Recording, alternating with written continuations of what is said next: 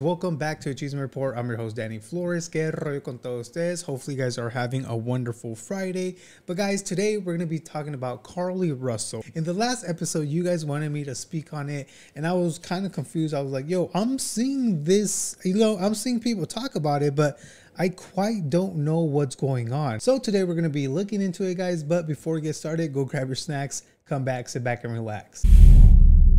I love Danny. So let's look into Carlee Russell, guys, because a lot of updates have came out yesterday or when I'm filming this, and I don't think they're good updates. They're not good updates.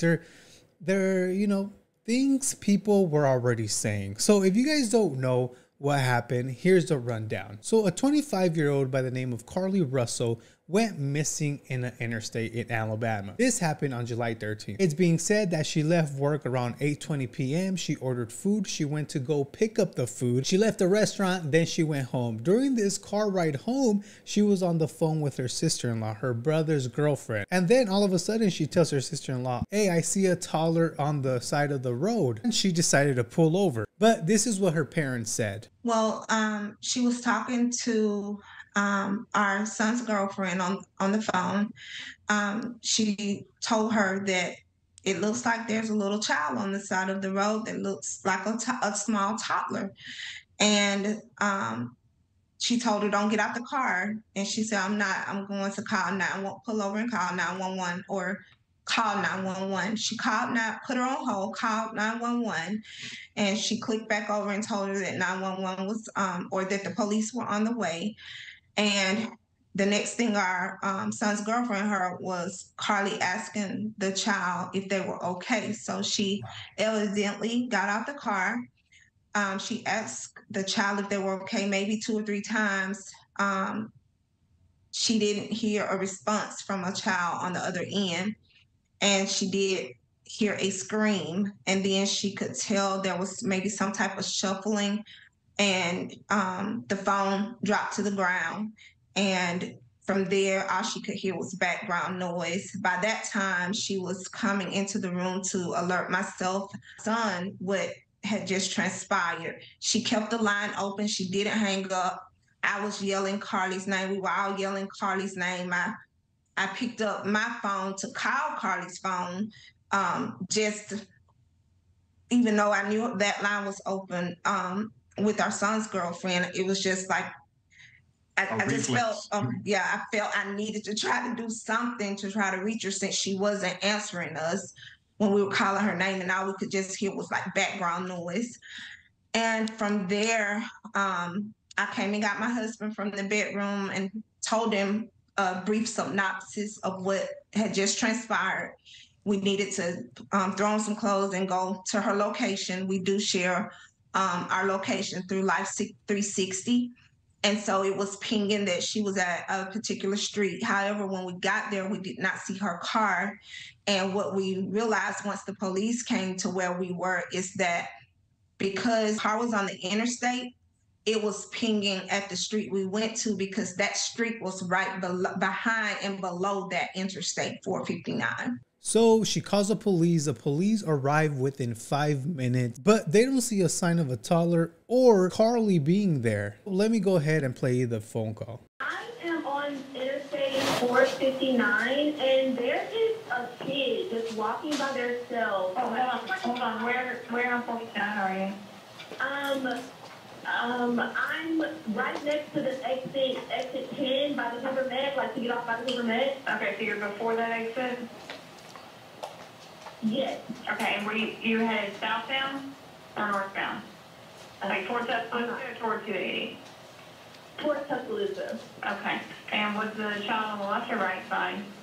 On the right side. Were they walking northbound or southbound? They're walking towards Tuscaloosa. Walking southbound? Or how old do they look? Like a toddler, maybe 3 or 4. Did you pull over with them? Are you still with them? Yes. Okay, are you with the child right now? No, I'm not. I didn't get out of the car. I can see them though. Do you mind staying and keeping an eye on them until we get there? Yeah, sure, yeah. Okay, what kind of car are you in? I'm in a red Mercedes-Benz. Is that a sedan or SUV? SUV. I mean, it's a sedan. Sorry. Can you put your hazards on for me? Yeah, they're on. Okay. Did you talk to the child at all, or did you say anything to them? No. Okay. No. Do they look like they're injured? No, they don't. Are they white, black, Hispanic, or Asian? They're white. Okay. Is it male or female? I think it's a boy, a little boy. White male? Okay. So is he wearing clothes? Yes. Okay. What is he wearing? It's a white t-shirt, and it doesn't look like he has any pants on. It looks like a diaper. And you don't see any cars anywhere? No, no cars anywhere.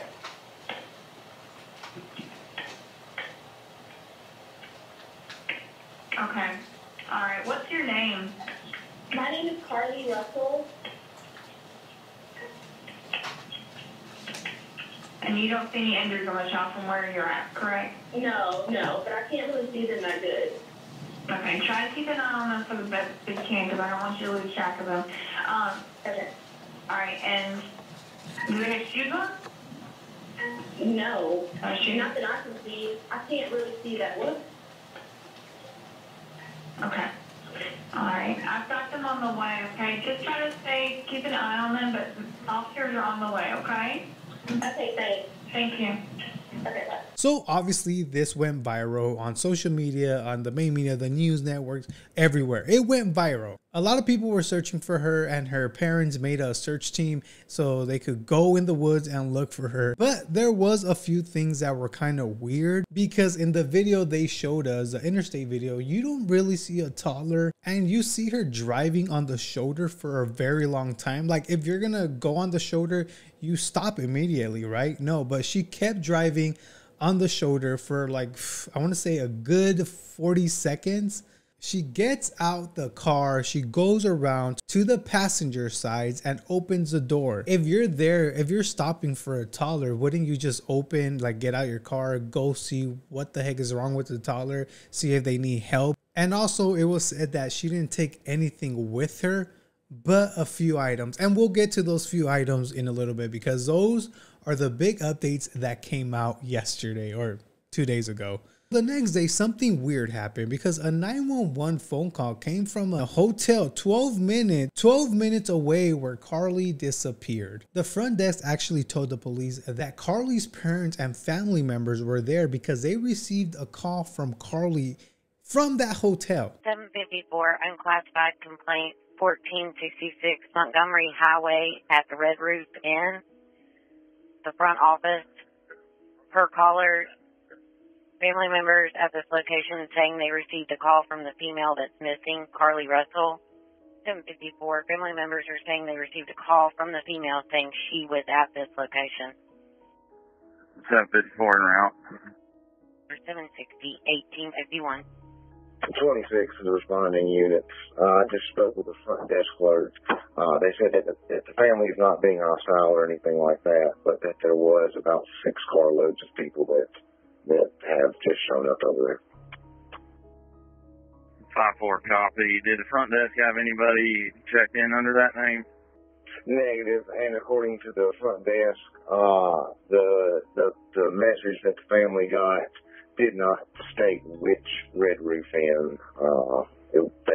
They don't know if it's going to be Vestavia or another location. So everything's already a little weird, right? But it gets weirder because 48 hours after she went missing, Carlee finally showed up. Call came into 911, and I believe it was Carlee's parents saying, yo, Carlee showed up. She showed up barefooted. She was banging on her door, and allegedly she was unresponsive and not breathing. But then when the police got there, she was okay. So as procedure, I guess they have to take her to the hospital. So they ended up taking her to the hospital to see if everything was okay. But this is where everything gets interesting. Carlee's boyfriend actually took it online to say that she might have got kidnapped or something like that. He used the word kidnapper. So people are assuming, obviously, that, yo, she might have got kidnapped. And people were wondering, like, yo, if she got kidnapped, like, why is she making a statement? That way people in Alabama could be aware of what's going on. Like, yo, if there's someone out there using a toddler to lure girls in, yo, we have to know about this because it's a danger to our society. But No, Carlee did not speak out, and it is what it is, right? But the big update everyone was waiting for. Yesterday, the Hoover PD actually did a press conference, and guys, when I tell you this is shocking, it's shocking. So, you know, I told you that after work, she went to a restaurant to get some food. And then after that, she decided to drive and call her sister, right? Well, it turns out that after work, she really went to Target to buy Cheez-Its and crackers or something like that before getting on the highway. Why do you need Cheez-Its and crackers? Like, bro, is it for the road? Do you live that far? I don't know, weird. She also states that she was taken by a man and female and they had a baby. She heard her baby crying. They took her to a house. They took her clothes off and then they took pictures of her. And here's the weird part. They fed her Cheez-Its. This is one of the biggest reasons why you shouldn't lie to the police or law enforcement, because they found out a few days, actually a day or two before she went missing, they searched her phone and she was searching all types of things such as, do you have to pay for an Amber Alert? How to get money out of a register without getting caught? She searched the movie Taken. And if you guys don't know the movie Taken, it's literally about abduction. What's the maximum age for an Amber Alert? Hoover police officers arrived on the scene within 5 minutes of being dispatched, and several other officers arrived shortly. They located Carlee's wig and cell phone in the grass near the vehicle. Her purse was located in the front seat of her vehicle with her Apple Watch in the purse. The food she ordered for Tzatziki's was also in the car. The items she purchased from Target, as well as the items taken from her place of employment, were not in the vehicle, nor were they located anywhere around the scene. Hoover police deployed all available assets from the point in the search for Carlee. Additional resources were called in to include our own drone unit, crime scene investigators. Numerous detectives responded to the scene.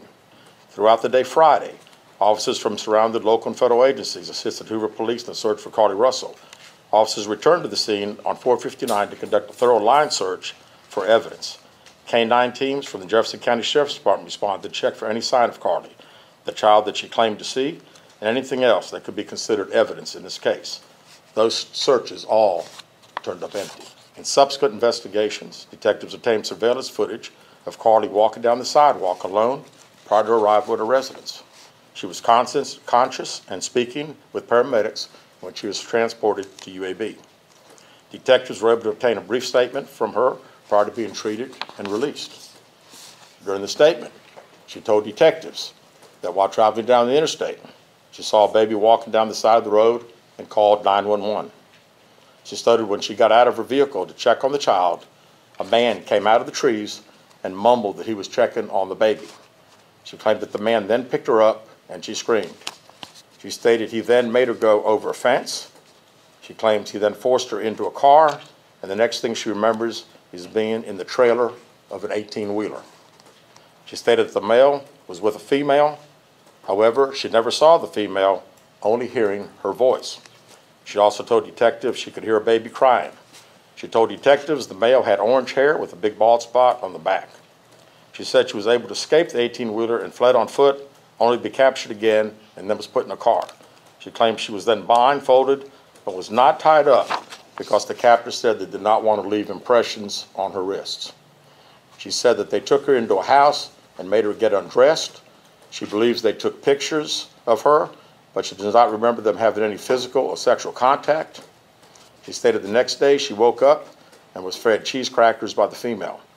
She said the woman also played with her hair but could not remember anything else. At some point, she was put back in a vehicle she claims was able to escape while it was in the West Hoover area. She told detectives she ran through lots of woods until she came out near her residence. During this interview, detectives noted that Carlee had a small injury to her lip, and she claimed that her head was hurting. She also had a tear in her shirt. Detectives also noted that she had $107 cash in her right sock. Out of respect for Carlee and her family, detectives did not press for additional information in this interview and made plans to speak with her in detail after giving her time to rest. Detectives continue analyzing data from Carlee's cell phone that was left behind at the scene. We enlisted the help of the United States Secret Service in conducting this analysis. Part of what data included several internet searches in the days leading up to her disappearance that I think are very relevant to this case. On July 11th at 7:30 a.m., the term, "Do you have to pay for an Amber Alert?" was searched. On July 13th at 1:03 a.m., the day of her disappearance, the term, "How to take money from a register without being caught," was searched. On July 13th at 2:13 a.m., the day of her disappearance, the term Birmingham bus station was searched. On July 13th, 2:35 a.m., a search for a one-way bus ticket from Birmingham to Nashville was conducted with a departure date of July 13th. On July 13th at 12:10 p.m., a search for the movie Taken, a film about abduction, was conducted. There were 2 searches related to Amber Alerts on a computer at Carlee's place of employment, including one regarding the maximum age of an Amber Alert. There were other searches on Carlee's phone that appeared to shed some light on her mindset, but out of respect for her privacy, we will not be releasing the content of those searches at this time. If this doesn't scream guilty, I don't know what does. Like my girl Carlee, why did you do this? Why? You looked successful. You looked happy on your Facebook pictures. Why would you go ahead and do this? And I'm saying here, I don't believe Carlee at all. Even the police said they don't see any harm right now within the city. I feel like, yo, they're literally saying she's making this up, but everything's in my opinion, right? I'm just lost for words. What is it with people doing this nowadays? Like first I heard of Rudy Farias and now this. What's going on? But guys, let me know your thoughts in the comments below. Did you know this was a hoax? This was fake? Let me know down below. I don't know. You know, the police is still saying they're investigating, but I feel like they're getting close. They're getting close to just call it quits and say, yo, yeah, you're guilty. But guys, as always, hopefully you guys did enjoy this video. I'm sorry it was probably a shorter show than normal. If you're new here, make sure to hit that like button, subscribe if you're new, and I'm out. Peace.